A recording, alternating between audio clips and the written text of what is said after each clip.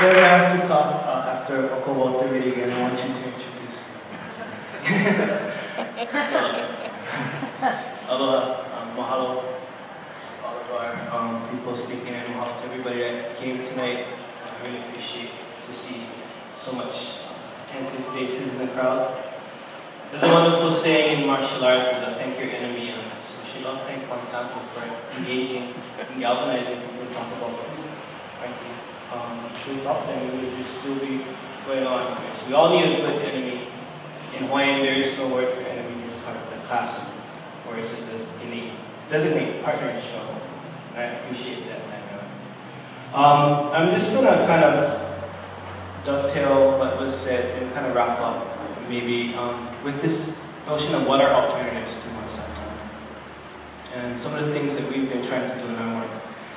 And to really talk about, acknowledge that this is a conversation not about food but about power. And power rests on narratives.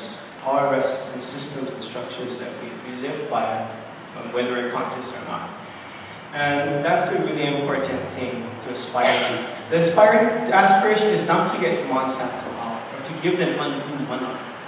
Aspiration is to become powerful ourselves. And around one of the most basic building blocks is food. No matter what your ancestry is, no matter where your Okuaho goes, somebody in your life, in your genealogy, was a damn good farmer.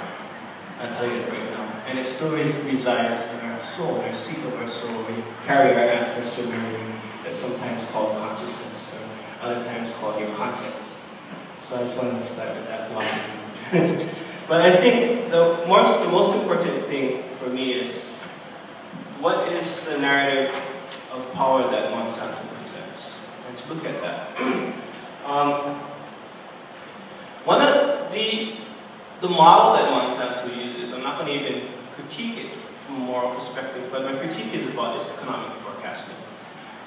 The truth but the fallacy in their model is that they assume that oil will always be cheap.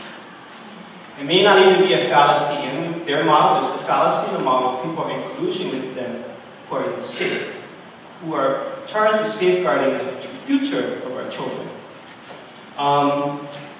And that's kind of where the assumption starts for us. It's like, this is a multinational corporation, and in three parts in their supply chains or the way that they're structured, they're dependent on oil.